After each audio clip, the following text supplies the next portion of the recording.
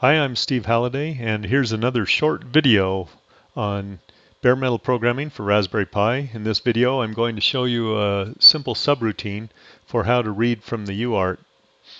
This will help us when we're trying to work with our terminal emulator. So far, we've been able to print stuff to the terminal, but it'd be nice to be able to get characters from the keyboard from the terminal emulator as well. And so that's what we'll do in this video.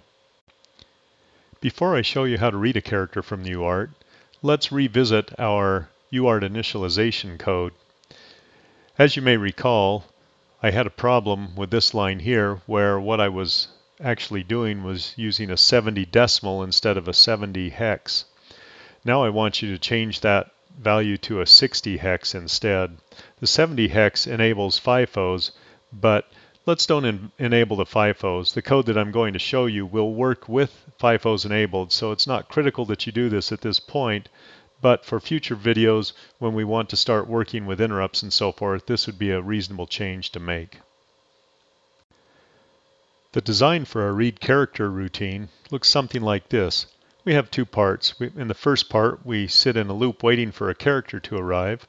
So we check the Uart and see if it has a character yet, and if it doesn't, we branch back to the top of the loop and we just keep doing that until finally a character arrives. Once the character arrives, we follow through into the second part where we get the character by reading the Uart's data register, and then we read that into register 2 and return from this subroutine. So it's really a very simple subroutine. Here's the assembly code that implements the design we just discussed. Here's the first loop where we wait for the character. The way we do that is we read the flags register. I'm reading that into register 7. Remember that register 1 contains the base address for the Uart, and this offset of 18 is where I find the flags register, 18 hex from the base register R1.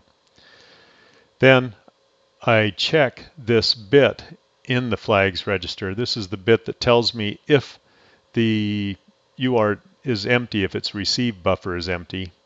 And so I check this bit by ANDing what I got when I read the flags register.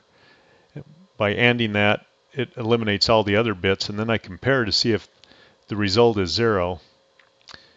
If it's not equal to 0, then I know that the Uart is still empty, so I branch back up and I just sit in this loop until finally this bit is not set, which indicates that there is a character present.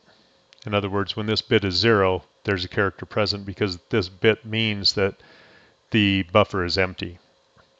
At that point, I fall down through here and I go out and I read from the data register, which remember R1 is the base register for the Uart, and 0 offset from that is the data register. And so the base address and the data register are the same.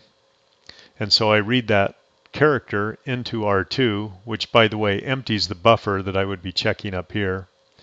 And then I strip off the 4 high bits. They aren't really useful to us, and we just keep the 8 data bits, the low order data bits, and we stick that into register 2, which is where we're going to return, and then we return from our subroutine. Finally, you can use this read character routine in an echo loop, which I've shown here. You'll see that this loop is very simple. It just reads a character. Remember that read character leaves that character in register 2, and write character prints the character out, which is in register 2, conveniently enough.